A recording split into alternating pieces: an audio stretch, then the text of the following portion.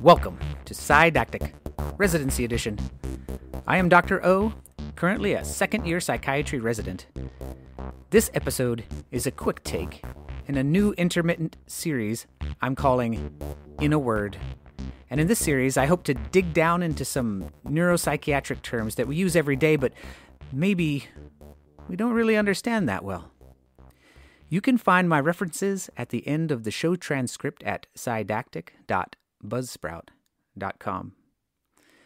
The first word I'm taking on is perseveration. Autocorrect and predictive algorithms are likely to correct this word to preservation, but it means something very different. The reason I chose perseveration is because I see it written in psych notes by med students and residents frequently. For your Princess Bride fans out there, you keep using this word. I don't think it means what you think it means.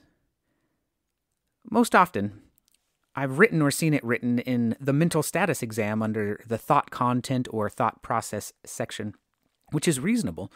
However, I find it most often used as a synonym for rumination or brooding when a patient continues to return to a subject of thought like how he's going to win back his ex-wife or what she did wrong in the meeting that makes everybody hate her.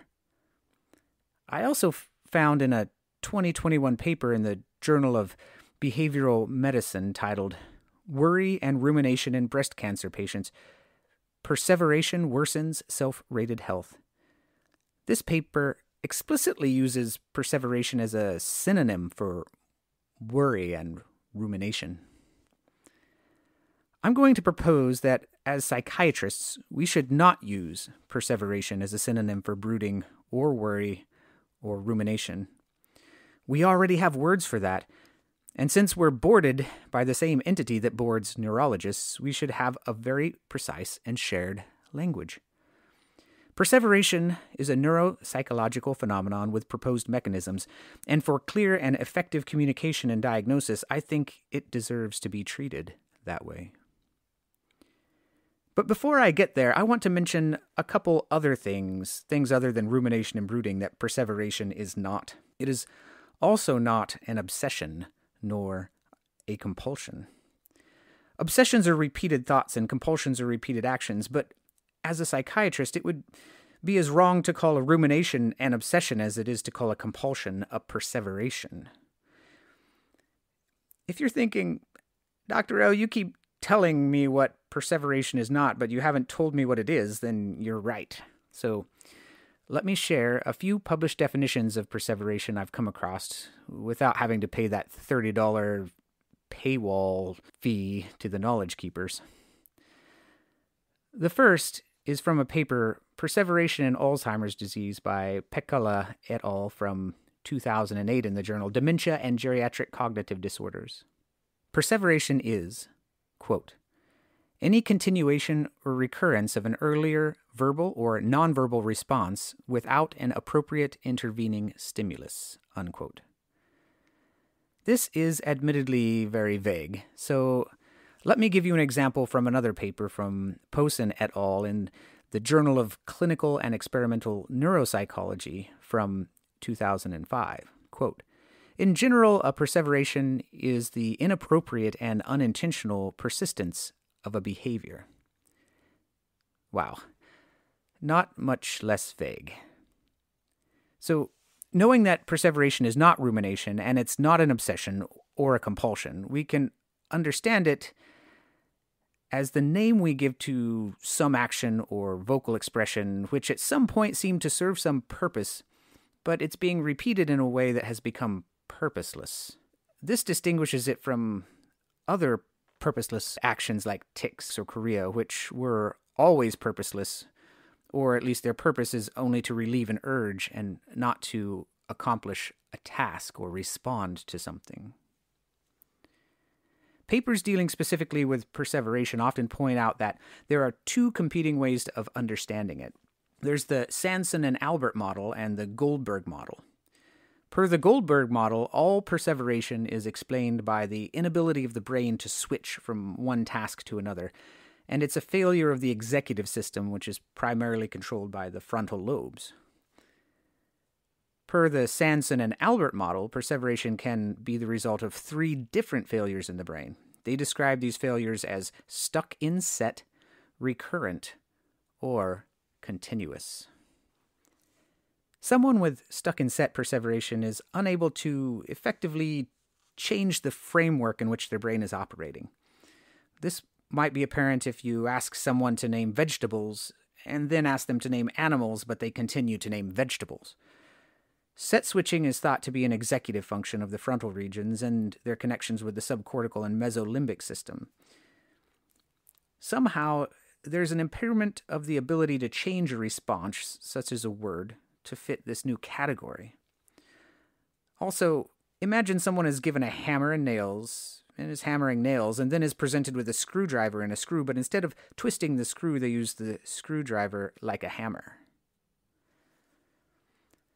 The next type of perseveration is recurrent perseveration, and is thought to be a dysfunction of the temporoparietal regions and also memory dysfunction. It's called recurrent because it isn't a continuous or stuck in set action, but an action that occurs after some intervening period, despite having already occurred previously and previously fulfilled some purpose. So I'm reminded of what frequently happens when I'm asking my patients to name words, all the words that they can think of that begin with the letter F, which might look something like this: fire, fork, freeze, fire, fun, freight, fire.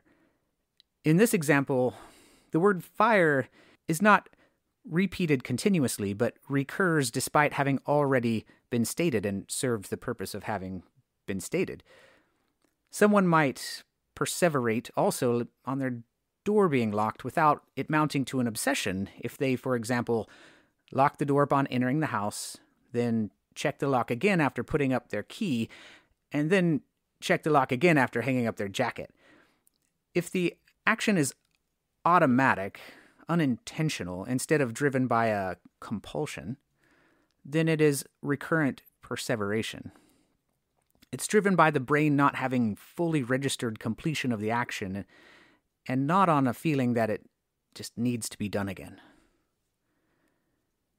The last type of perseveration in the Sanson and Albert model is the continuous type, where an action or word is repeated without interruption, despite having fulfilled its original intent. These perseverations are thought to be related to dysfunction of the motor cortex and the basal ganglia, or some kind of communication between both these entities. It's like a loop that can't be turned off or interrupted. As it loops, it might also degenerate into an action or word that is somewhat similar to the first, but fragmented or partial. Some suggest that similar mechanisms are involved in phenomenon like echolalia, where people repeat back the last word you just said to them, or echopraxia, where they repeat back your actions. It may also be related to logoclonia, where patients repeat back the last syllable of a word, similar to that goose in Charlotte's Web. I'm no flibberty-ibberty gibbet. I hope this discussion of perseveration has left you with more than just, well, that Dr. O'Leary guy is kind of an a-hole. I'm not just trying to police your speech or what you write in your notes. I do think that it's important that our words have precise meanings when possible. I think it helps us to organize our thinking and also to communicate more efficiently. Next time you talk to your neurology colleagues and say something like, "She is perseverating on her losses," you won't have to explain to them that she's not continuously looking into her purse for her cell phone, despite having already done that 5 times, but instead she's ruminating on how empty and alone she feels right now. Thank you for your time. I am Dr. O'Leary, and this has been an episode of Psydactic Residency Edition.